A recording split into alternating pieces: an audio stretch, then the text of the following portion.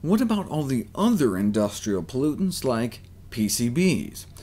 In perhaps the largest study to date, more than 12,000 food and feed samples tested across 18 countries, in the 11,000 food samples tested, the highest mean contamination level was observed in fish and eggs. Fish and fish-derived products, followed by eggs, milk and their products, and then meat and meat products from land-based animals. The lowest contamination was observed in foods of plant origin.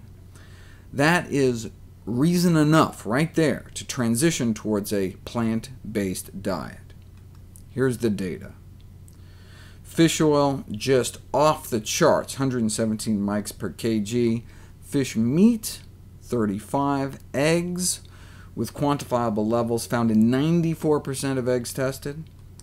Dairy, beef, pork, chicken, and then plant foods, 0.08.